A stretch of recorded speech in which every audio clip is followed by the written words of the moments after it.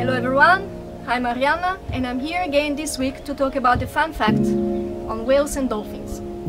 So the question of this week is, do dolphins get cold? It's actually quite an interesting question. When we go to the beach, for example, and we take a swim, we get cold quite easily because in the water the heat can disperse much faster than in the air.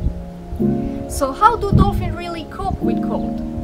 They have a special adaptation. For example, they have a fat layer, which is called blubber, which is used as insulation. The second adaptation is a low surface to volume ratio.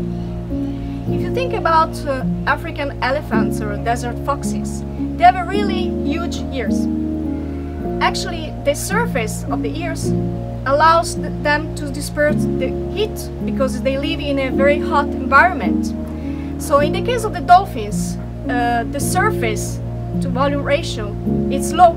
So in that case, they don't disperse too much heat. The third adaptation is a circulation system which is called countercurrent. Basically, the veins and the arteries flow parallel in the opposite direction and they are in contact with each other. The warmth of the blood which flows in the arteries is transferred to the veins. In this way, the temperature, the core temperature, can be maintained constant. So, once again, the dolphin is not dispersing too much heat, so it can cope with cold water. So, to answer to the question, do the dolphin get cold? We can say that with all these adaptations, they probably cope very well with changes in temperature, sea temperature.